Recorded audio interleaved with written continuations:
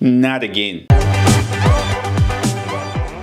What's up, money geeks? Mr. V here. Welcome to another video, guys. So in today's video, we are going to take a look at ticker symbol PLTR, Palantir. So this is a company that we did a review here on the channel when they were going public, when the IPO was going out. So we profiled that here on the channel. So if you haven't already, I'm gonna hook up that video here so you can definitely go check it up. So since then, the company has actually been doing pretty good. The price has actually gone up quite a bit from when their IPO first came out, which was somewhere around $10. And then there was some, it came out and then pulled back to $9. And then ever since then, it's gone up close to about $30 in price. But just this week, we got some news again from short seller research company Citron that Palantir, basically they called Palantir a full casino, which I don't quite understand why they would do that. But if you notice, like Citron has had a history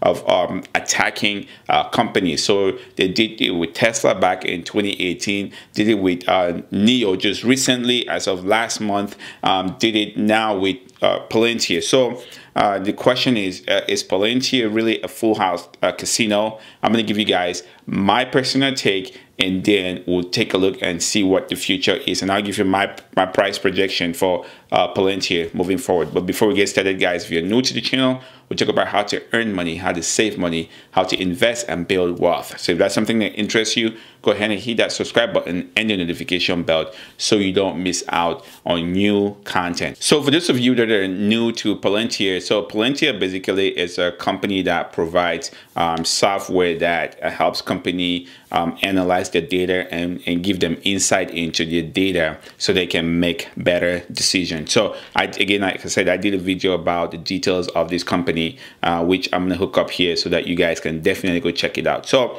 it's a great company. The business model to me is excellent. B2B, providing software to help companies analyze complex data. Imagine that in 2020, which companies are generating more data than ever before, to be able to harness the power of that data, get insight to help companies make decisions. They are required to hire very sophisticated data engineers, and people don't want to do that. So Palantir comes in and provide them the software that's ready. All you have to do is plug in your data and it will give you the insight that you need. So they are sitting in a very unique space.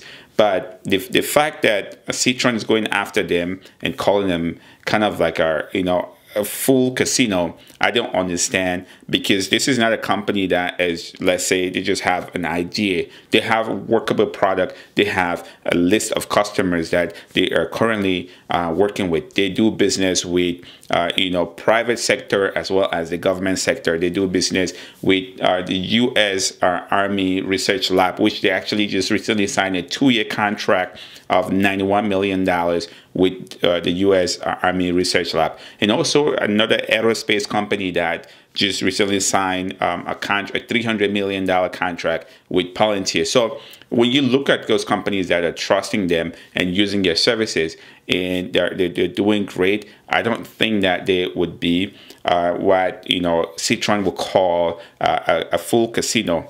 Again, they probably have their reasons for calling them a full casino, but I'm looking again from the business model, and I'm looking at the history of the company. Before they actually went public, the company has been profitable. Revenue has been growing year over year. Even as of 2020, their revenue has actually gone up. And even with COVID, they're still being able to secure $300 million contracts. I'm anticipating that when things get back to normal and company starts to function, this company is going to get back on track.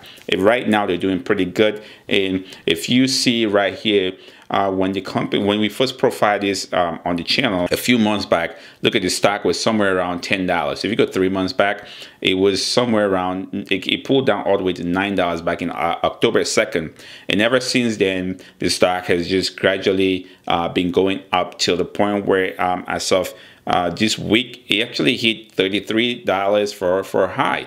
So, and then Citron came out, so $33 for a high before Citron came out with this hit job again. And we know Citron is really good at doing this and going after companies. So I'm not really taking a bet with this. I think Citron, people, they want to make money. Again, this is the news.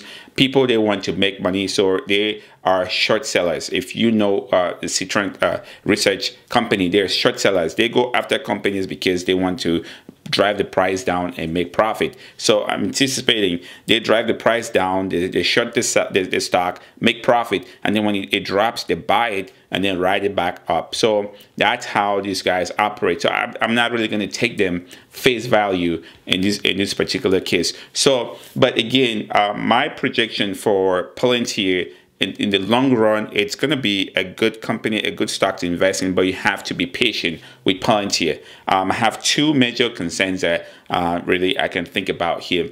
The first one is that Palantir is a B2B company, and if you understand business very well, you notice that B2B, to acquire customers, is not very easy. It takes maybe 1, 2, 3 years sometimes to pursue and actually acquire a customer, but once you acquire that customer, the revenue from that one customer could be millions and millions of dollars. So you have to be patient with them and give them time to grow.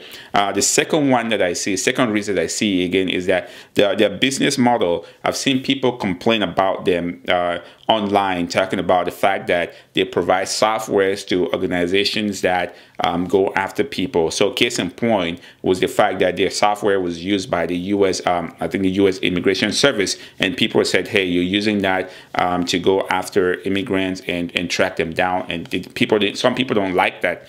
But the CEO was very, very adamant about this. He came out and categorically said, if you have an issue with us providing our software to these organizations, then you're not our customer. We don't want you as a customer. So, I mean, he was straight up, because some companies would just cave in. But the fact that he came out and said that, to me, that tells me that this is somebody that he has his conviction and he sticks with the conviction. So I kind of like that. So again, my price projection for Palantir is that this pullback is not going to last. Palantir is maybe in the next year or two, you're looking close to $80 to $100 price target to me, because of, again, the fact that they have this uniqueness in this space where they provide a software that helps company bring out insight of the data. So I really, really like that. If you're not in Palantir right now, I'll say look at this pullback again with the news from Citron. It's a great opportunity to jump right in and pick up some shares. And again, guys, always do your homework. Make sure you understand the companies that you invest in. Don't just invest because somebody said, oh, this is a great company. Do some research. Make sure you understand what that company does before you actually jump in and start investing your money in the company. And also, if you are looking to get started with investing, guys, WeBull is currently doing a promotion where if you sign up, you get free stocks. You get a free stock, I get a free stock, and that's what helps me to keep this going. So if you are looking to like start investing, check the links in the description below, and definitely use my affiliate link, because that really does help me continue to make content. And as always, don't be a greedy savage and stay motivated.